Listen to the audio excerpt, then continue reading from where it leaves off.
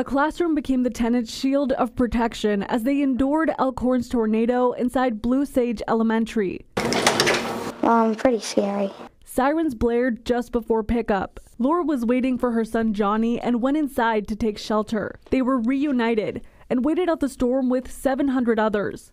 We came back to very calm teachers, very calm kids. 9-year-old Johnny chatted with friends and watched a movie. We were watching The Magic School Bus. Laura worked to stay calm as she got updates from her husband in law enforcement. I was trying to not share with this guy because he said there's a bullseye on our house right now, which is really close to the school.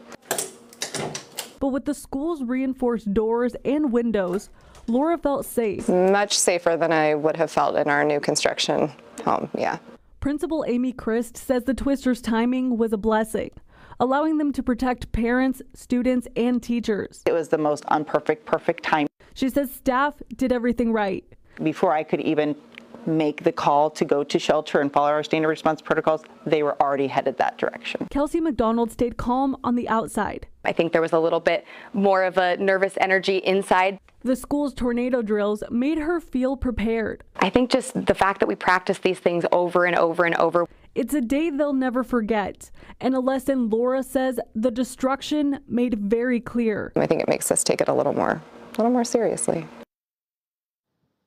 The tenant's barn is destroyed, but both their home and the school are okay. Laura says she's grateful to the school's actions for keeping everybody safe. Live in Elkhorn, Jessica Perez, KETV, News Watch 7.